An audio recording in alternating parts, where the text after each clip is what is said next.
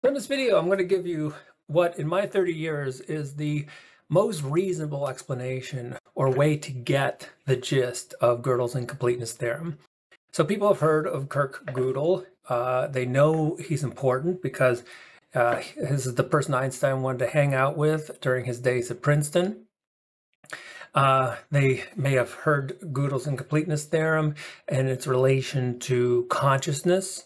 You see over here, I've got Gödel, Escher, Bach, which is one of the classic books that pointed out not just the importance of Gödel's incompleteness theorem, but how it has come about in different ways. And these self-referencing things like Bach's fugues or M.C. Escher, the visual artist, how he had self-referencing in his visual art. Okay, so there's a couple ways that I've talked about Gödel's incompleteness theorem. And by far the best has come from Rudy Rucker. So Rudy Rucker is a mathematician who wrote Infinity and the Mind. And when I came across his way of explaining it, it instantly became the way I talked about it in lecture. And not only did I talk about it in lecture, but I actually used his method to as part of a scientific research project that ended up getting published.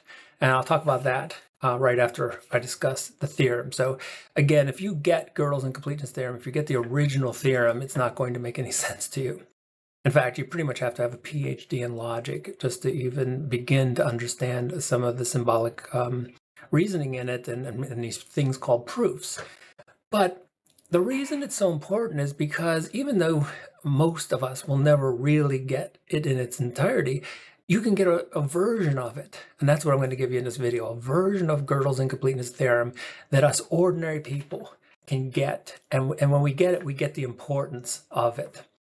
And I'll talk about that too when I'm done. So let's get into it. Okay, so this is, again, based on Rudy Rucker from Infinity and the Mind. And he says, let's imagine there's a universal truth machine. This is the most sophisticated advanced computer imaginable. And let's just call it UTM for Universal Truth Machine. It can state any truth in the universe, and that's because it's so ultimately intelligent and advanced. And so here we've got UTM, the Universal Truth Machine. Now, Kirk Gödel is very clever. So what he wants to do is he's going to back this machine into a corner, and I'll show you how he does this. He writes out a sentence. UTM will never say G is true.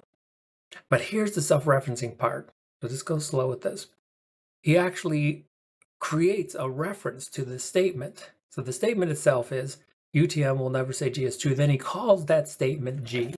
So here in all my technical sophistication, I'll let you kind of ponder that for a little bit. So G is the statement UTM will never say G is true. Now he writes this out just like I did to you. And then he shows UTM the statement and asks UTM, is G true or not? Now here's the cool part, if it hasn't hit you yet. So again, by staring at this, imagine giving this to UTM. You backed UTM into the most metaphysical cosmic corner possible. If UTM says G is true, it makes it false.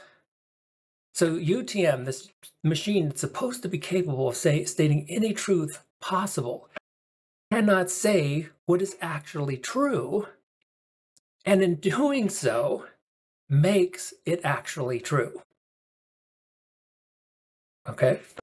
And you may have to pause and go back a little bit and do that a few times. What I found in research, and I gave this to a couple hundred students, what I found is that for some of them, it absolutely clicked very quickly.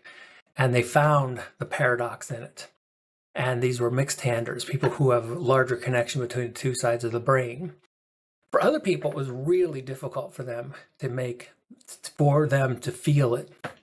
And honestly, when I explain it in class, I don't get the same sensation because it's very difficult to focus your attention on explaining it and getting it at the same time. But the wonderful part about all this is what it implies as far as consciousness and mind is concerned, and particularly, at least in my view, the thinking mind. What he was able to show is that the very best, most intense form of thinking results in a really clever paradox where if you put thinking to the test, it will ultimately come up with absolute proof that the thinking mind is limited and that there are truths, things that are true, that are way beyond the capacity of the thinking mind. So I hope that was helpful. There's so many versions of Gödel's incompleteness theorem out there. I think this is about as easy as it gets for the thinking mind, because what it's ultimately pointing to is something beyond it.